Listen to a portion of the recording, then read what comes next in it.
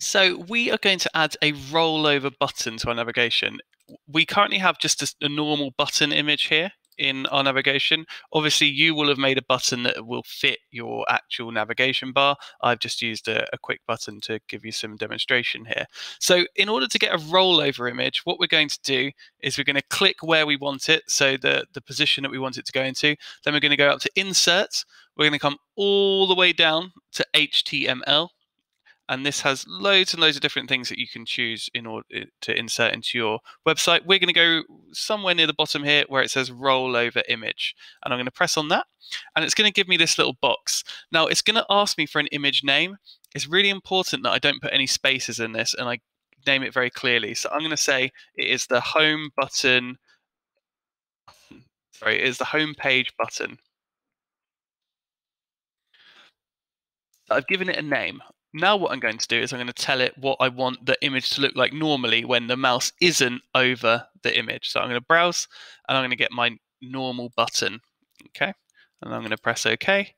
Now I'm going to go and I'm going to browse for my rollover image. So I'm going to press browse and I'm going to pick my button hovered. So these are two very different, well, not very different, slightly different images that will allow me to create a hover over effect. I'm going to leave preload rollover image on. Alternate text, it's important that we use this for users who might have accessibility issues and need something read out to them.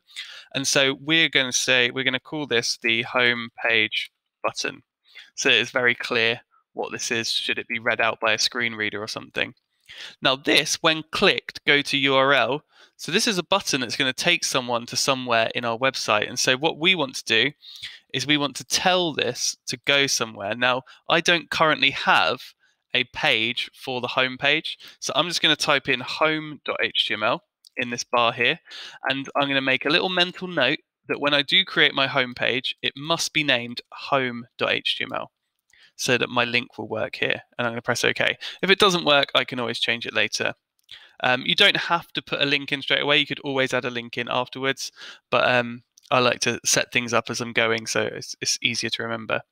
So I'm going to press OK here, and that will have inserted my rollover image. Now, just like when we inserted the last image, this has come in really big, and we're going to need to just manage this situation. So let's jump into the code just below here. You'll see the highlighted section is what it has inserted, and it looks a bit much, but it's not that much to worry about here. So we can see we've got here down in the bottom right this image tag.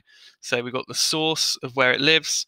We've got the alternative text that we just typed in, and we've got the width and the height. And so we need to change this width and height, just like we did on the last one. We're going to get rid of the width, and we're going to tell the height to just be 100% of its container. So whatever it's inside, it should be 100% of that.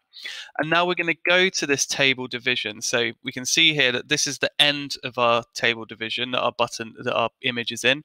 And we can see when we click on the end, the start has highlighted as well. So I can go to this start one, and I can tell it that its height should equal 40.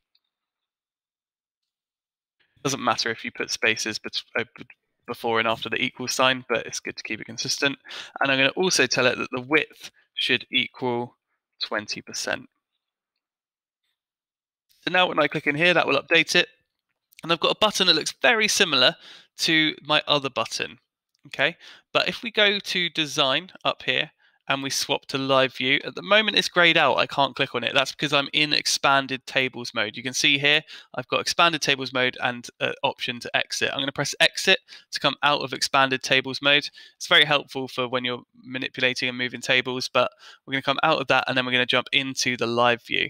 So this is our web page. It doesn't look like much, and we can see that when we come over this first button, nothing really happens. But two things are going to happen when I come over this second button. Let's have a look.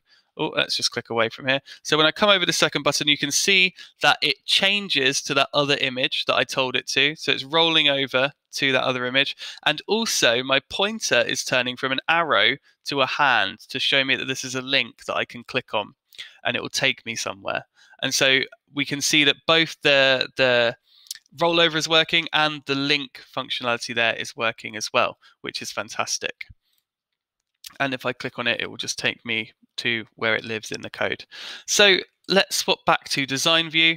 And we have now got ourselves a rollover image in our navigation. And you can apply this to all your buttons to create a really smooth looking website.